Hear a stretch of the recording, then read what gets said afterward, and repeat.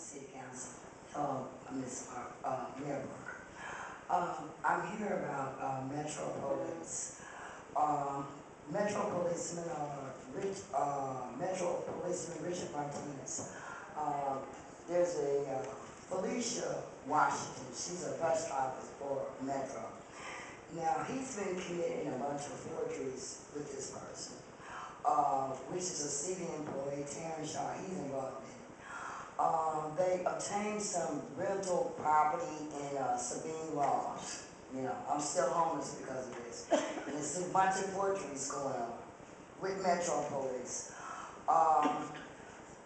Also, some bus drivers, they stole some money, you know, the assault money. They went on they booked a cruise, uh, black women bus drivers.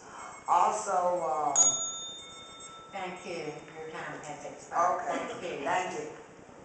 thank you. Ms.